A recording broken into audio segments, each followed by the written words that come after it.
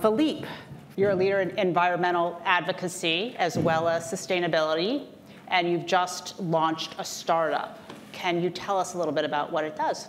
Absolutely. So Voyacy Regen is a blue tech company that's focused on combining breakthrough technologies to build coastal marine infrastructure to solve what is one of the biggest challenges facing coastal communities around the world, and that is the collapse of the coral reef ecosystems that serve as a shield against what are increasingly catastrophic storms and storm surge that is threatening. I mean, this is, this is not about snorkeling and pretty fish. This is about ecosystems that the collapse of which is threatening hundreds of billions of dollars of infrastructure and tens of millions of lives every single year. Can you tell us a little bit about how the technology works? From 3D printing to aquaculture? Yes, aquaculture, corals. To AI. Tell us a little bit about how it works. So about 25 years ago, I met a scientist named Dr. David Vaughan, and he was growing corals for the aquarium trade. And I thought to myself, and in conversations with him, do you think that it would be possible to farm corals in a land-based nursery for active reef restoration? And so we raised money. It took us about a year to raise philanthropic dollars to start the project. And indeed, he went on to revolutionize and create an entire industry of coral aquaculture. And just a few years, about 20 years later, just a few years ago, I was sitting down and thinking to myself, okay, there is a huge gap here. As I said, coral reefs can absorb 97% of storm surge. They're the most biodiverse marine ecosystem, ecosystem period on Earth. And we've lost half of our coral reefs in the last 40 years. And so we have technologies that can solve that problem, but the problem is the gap is scale and investment. And so 2 years ago, two little girls in my life thinking about my legacy and how I wanted to shift my focus now going forward from my focus on storytelling and education for the last 20 years, continue to do that work, but figure out how do we actually pivot to the step change needed to drive the kind of scale that we need in order to solve this problem, rebuild the world's coral reefs, and rebuild these shields. And so we founded Voyacy Regen as a way to do that. Now, combining different technologies is key here. So we have the ability to 3D construction print with 3D construction printers at a scale that is much more affordable, cost-effective than traditional mold casting techniques. We can grow corals rapidly. When we sat down about 2 years ago, as I said, we thought to ourselves, how can we accelerate coral restoration 100x? And we figured out the technology by combining all these pieces, AI and machine learning and other technologies together. We think we can actually do better than that by a factor of 10. And the idea is, how do we outpace ecological collapse with restoration?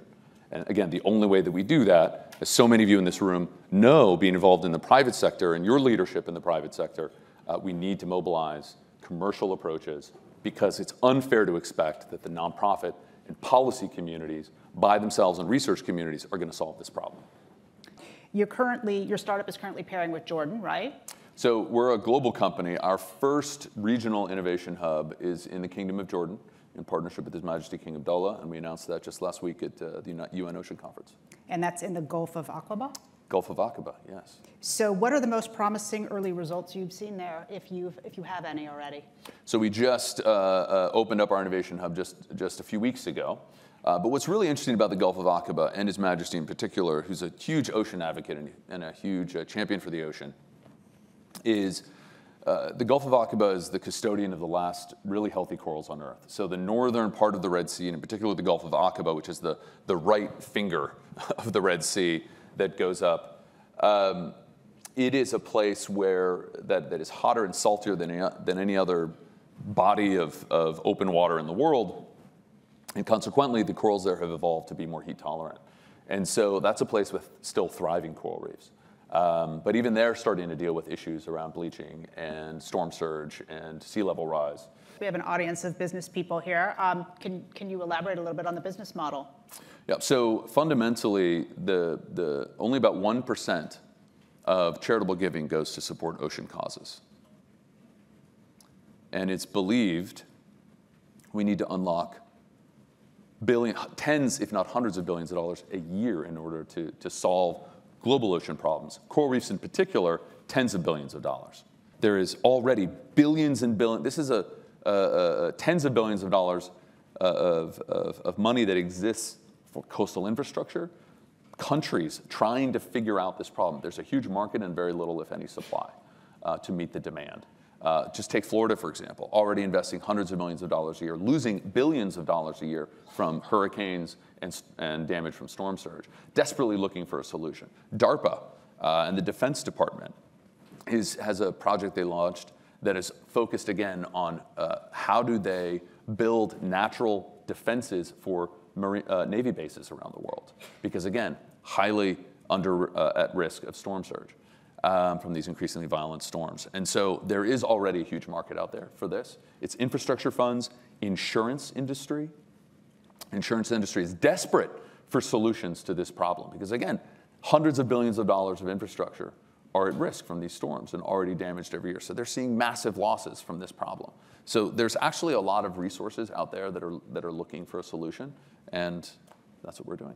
Tell me, how much does a project cost? The problem is that reefs tend to be linear, and the reefs that we're looking to rebuild to build coastal protection are predominantly linear. So we actually look at length in kilometers and a width of anywhere between 8 to 10 meters to build these reefs. So we think about in those stretches, it's roughly around $10 million per kilometer. So it just depends on the density and how much you're restoring, is there existing structure, et cetera. So that can vary. But for a de novo reef, it's about $10 million, 10 to 12 million. And that's now out of the gate.